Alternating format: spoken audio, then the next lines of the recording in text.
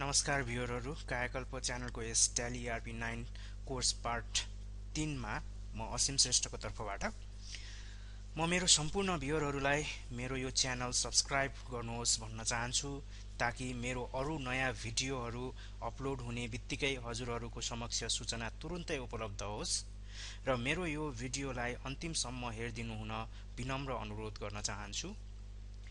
अब अरु समय नखर्चिदै म आजको विषयतर्फ हजुरहरुलाई लैजान चाहन्छु। आजको हाम्रो ट्याली कोर्स पार्ट 3 मा रहेको विषय यस प्रकार छ। ट्याली ERP9 मा बनाइसकेको कम्पनीलाई कसरी पुनः खोल्न। ट्याली ERP9 मा कम्पनीको फर्मलाई कसरी सच्याउने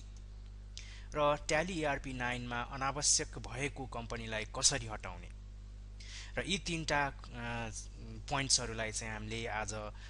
सिक्ने छौं यस भिडियोको मार्फतबाट। अब हामी जाउँ ट्यालीको स्क्रिन तर्फ। अब हामी छौं यहाँ ट्यालीको स्टार्टअप स्क्रिन तर्फ। हामी यो स्टार्टअप स्क्रिन देखिरहेको छौं ट्याली खोल्ने बित्तिकै र यसमा म अब वर्क इन एजुकेशनल मोड भन्नेमा जान्छु र इन्टर प्रेस गर्दिन्छु। इन्टर प्रेस गरिसकेपछि यहाँ अलरेडी एउटा कम्पनी खुलिरहेको छ जुन कम्पनीलाई चाहिँ मैले यहाँ शटडाउन गर्न चाहन्छु, बन्द गर्न चाहन्छु र यो कम्पनीलाई बन्द गर्नको लागि म सर्च CMP भन्ने यो बटनमा गएर क्लिक गर्छु। यहाँ क्लिक गरिसकेपछि हामीले देख्न सक्छौं त्यो जुन कम्पनी यहाँ पहिले थियो न्यू कम्पनी भन्ने त्यो चाहिँ बन्द भइसकेको छ। अब नयाँ कम्पनी मैले चाहिँ बनाएको कम्पनीलाई ओपन गर्न चाहन्छु भने अब म यहाँ कम्पनी इन्फो भन्ने मेनु लिस्टको सिलेक्ट कम्पनी भन्ने अप्सनमा जान्छु र यसलाई क्लिक गरेर इन्टर प्रेस गर्छु। इन्टर प्रेस गरिसकेपछि यहाँ जुन कम्पनीहरु मैले ट्यालीमा बनाइसकेको हुन्छु त्यो कम्पनीको लिस्ट मलाई दिन्छ ट्यालीले र त्यो कम्पनीको लिस्ट मध्येबाट मैले जुन कम्पनी खोल्नु पर्ने छ त्यो कम्पनीलाई मैले सिलेक्ट गर्छु र त्यसपछि इन्टर प्रेस गर्दिन्छु। यसरी इन्टर प्रेस गरिसकेपछि मेरो कम्पनी यहाँ ओपन भएर आउँछ र यो हो तरिका कम्पनी बनाइसकेको छौं भनेदेखि हामीले त्यसलाई पुनः कसरी खोलेर त्यसमा काम गर्न सकिदो रहेछ भन्ने प्रक्रिया। र अब यो सँगसँगै हाम्रो अर्को टपिक थियो बनाइसकेको कम्पनीको फर्ममा केही कुराहरु सच्याउनु पर्ने अवस्था आउँदा हामीले कसरी त्यो फर्मलाई सच्याउन सकिन्छ भन्ने विषयतर्फ हामी जाउँ। हामीले कम्पनी बनाइसकेपछि त्यसका एड्रेस कहिलेकाहीँ चेन्ज भएको हुन सक्छ। जस्तो कि हामीले चाहिँ कम्पनी एउटा ठाउँमा थियो त्यसपछि कम्पनी सरेर त्यो अफिस सरेर अर्कै ठाउँमा गयो भन्देखि हामीले चाहिँ ठेगाना चेन्ज गर्नुपर्ने हुन्छ, मोबाइल नम्बर कहिले चेन्ज हुन्छ लगायतका यस्ता विभिन्न कुराहरु हुन आउँछ र त्यस्तो अवस्थामा हामीले चाहिँ कसरी सच्याउन सकिन्छ फर्मलाई। अब हामी जाउँ त्यसतर्फ र सबभन्दा पहिले त्यसको लागि हामी कम्पनी इन्फो भन्ने बटनमा यहाँ क्लिक गर्नुपर्ने हुन्छ। कम्पनी इन्फो बटनमा क्लिक गरिसकेपछि हामीसँग यो मेन्यु लिस्ट देखा पर्छ र यसबाट हामी जान्छौं अल्टर भन्नेमा, यसलाई सेलेक्ट गरेर इन्टर प्रेस गर्दिन्छु र अब त्यसपछि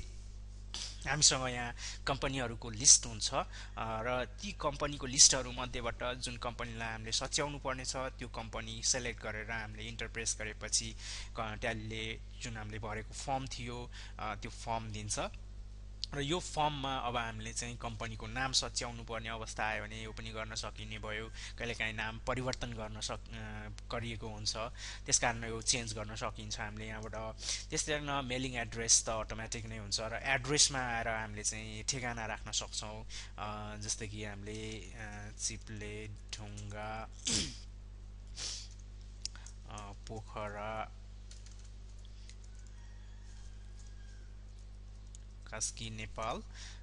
यहाँ छ। त्यसपछि हामीलाई फोन नम्बर राख्न इच्छा छ भने फोन नम्बर राखिदिए हुन्छ, अन्यथा नराखे पनि हुन्छ।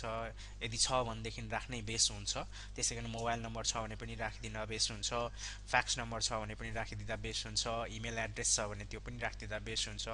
वेबसाइट छ भने वेबसाइट पनि राखिदिँदा बेस हुन्छ र त्यसपछि फाइनान्शियल इयर फ्रम अब जे जति हामीले चाहिँ सच्याउनु पर्ने कुरा छ तिनीहरु सबै हामीले यसरी सच्याउन सक्छौं र सम्पूर्ण चीजहरु चाहिँ सच्याइसकेपछि हामीलाई अन्तिममा एक्सेप्ट गर्ने गर्छौं र एक्सेप्ट गरिसकेपछि हाम्रो यो कम्पनीको जुन फर्म थियो त्यो फर्म चाहिँ करेक्सन हुन्छ त्यो सच्याइन्छ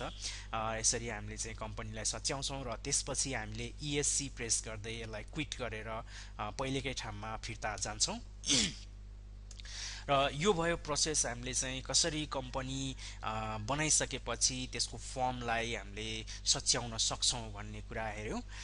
र त्यस्तै गरिकन अब हामीले अर्को टपिक को कुरा गरौं जुनमा हामीले भनेको थियौं कम्पनी बनाइसकेपछि यदि त्यो कम्पनी अनावश्यक लाग्यो भनेदेखि त्यसलाई कसरी हामीले चाहिँ डिलिट गर्छौं भन्ने टपिक हामीसँग तेस्रो थियो र त्यसको लागि हामी जान्छौं कम्पनी इन्फो बटनमै गएर क्लिक गर्छौं सबभन्दा पहिले र कम्पनी इन्फो बटनमा क्लिक गरिसकेपछि हामीसँग यहाँ जुन मेन्यु लिस्ट आएको हुन्छ त्यसको हामी अल्टरलाई सिलेक्ट गर्छौं र त्यसपछि इन्टर थिच्छौं र जुन कम्पनीलाई हामीले डिलिट गर्नुपर्ने हो त्यो कम्पनीलाई सिलेक्ट गरेर अनि हामीले फेरि पनि इन्टर थिच्छौं र हामीलाई चाहिँ जुन पहिले हामीले बनाएको कम्पनीको फर्म भरेको थियौं त्यो फर्म चाहिँ हामीलाई डिस्प्ले गराइदिन्छ र यो फर्म आइसकेपछि अब यसलाई डिलिट गर्नको लागि हामीले किबोर्डबाट अल्टसँग डी प्रेस गर्छौं अल्टसँग डी प्रेस गर्ने बित्तिकै यसले हामीलाई चाहिँ एउटा मेसेज दिइरहेछ डिलिट भनेर जसमा हामीलाई अप्सन एउटा यस एउटा नो भनेर राखिदिएको छ अब यदि हामीले चाहिँ डिलिट गर्ने हो भने हामीले यसमा गएर छुएर माउसले छुएर पोइन्टरले क्लिक गर्ने गर्छौं या हामीले इन्टर प्रेस गरिदिए पनि हुन्छ इन्टर प्रेस गरिसकेपछि यसले फेरि पनि हामीलाई चाहिँ एउटा क्वेशन सोधिरहेछ आर यु स्योर भनेर सोधिरहेको छ अब ठीक छ म एकदमै विश्वस्त छु यसलाई चाहिँ डिलिट नै गर्न लागिरहेको हो मैले ठीक छ भनेर चाहिँ गर्नु छ भनेदेखि यदि हामीले डिलिट गर्ने हो भनेदेखि हामीले इन्टर प्रेस गरे हुन्छ कि नभए हामीले यसमा गएर क्लिक गर्दै हुन्छ मैले यहाँबाट इन्टर प्रेस गर्दिन्छु र अब हामीले चाहिँ यहाँ हेर्न सक्छौं यो न्यू कम्पनी भन्ने हाम्रो जुन ट्यालीमा बनाएर सेभ गरेर राखेको थियौं त्यो कम्पनी अब डिलिट भएर गइसक्यो अब त्यो कम्पनी हामीसँग ट्यालीमा हुँदैन त्यसको लागि विश्वस्त हुनको लागि चाहिँ हामी सेलेक्ट कम्पनीमा गएर इन्टर प्रेस गरेर हेरौं र अब हामीले हेर्न सक्छौं यहाँनिर कुनै पनि कम्पनी हामीसँग ट्यालीमा छैन भनिदिरहेको छ नो कम्पनीज अन टिक्स यसरी चाहिँ हामीले ट्यालीमा अनावश्यक हामीले चाहिँ राखिराखेको कम्पनीलाई ट्याली भित्रबाट हामीले चाहिँ डिलिट गरेर हटाउन सकिन्छ र सबै भ्युअर्सहरुलाई म मेरो यस भिडियो अन्तिमसम्म हेरिदिनु भएकोमा आभार प्रकट गर्दै यस भिडियोलाई लाइक शेयर र तलतिर कमेन्ट गर्नु हुन अनुरोध गर्दछु जसले गर्दा मलाई अरु भिडियोहरु प्रस्तुत गर्न प्रोत्साहन मिल्नेछ धन्यवाद हजुरहरुको समय शुभ रहोस्